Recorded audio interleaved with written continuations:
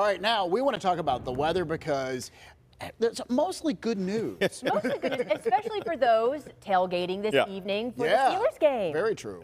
No, things are going to be fantastic there. Do want to start you off. We do have some snow showers. Going to take you over to eastern parts of Westmoreland County. You can see where the Latrobe area is. It's right about there.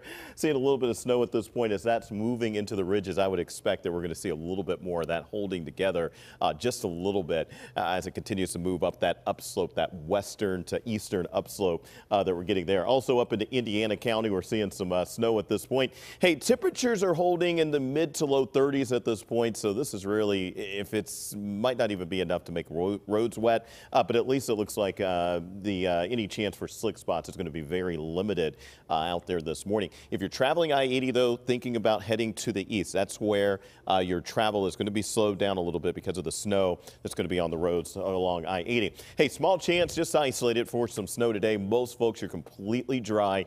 Friday's going to be completely dry, and then on Saturday into Sunday, that's where we'll start to ramp up our snow, or I should say rain chances that we are going to see. So let me get you right into this because I do want to show you what we're expecting.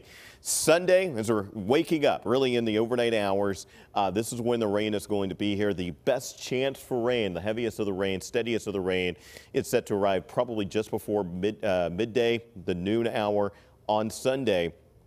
As we head into the afternoon hours, we'll start to see our temperatures starting to slide. So up until then, temperatures actually will be very warm into the mid 50s. Once the cold air gets here, though, we will see those temperatures really diving as the sun goes down, and we'll see instead of rain, we'll see it switch over to what looks to be kind of a wintry mix into snow as we're getting our day going on Monday morning. So that could have an impact. 35, your temperature right now, gusting up to 22 miles an hour at this point at the Pittsburgh airport. Temperatures most places mid to low 30s, hovering around 32 in those places where we're seeing some snow showers. 43, high temperature today. Again, here's how we get there. 36 at 10, 41 at 1. Your 4 o'clock temperature at 42. I have us at 43 right there at 3 o'clock. All right, Hanukkah starts tonight, 43, high temperature 56, your Friday high, and a Saturday high coming in 59. Rain to snow Sunday into Monday.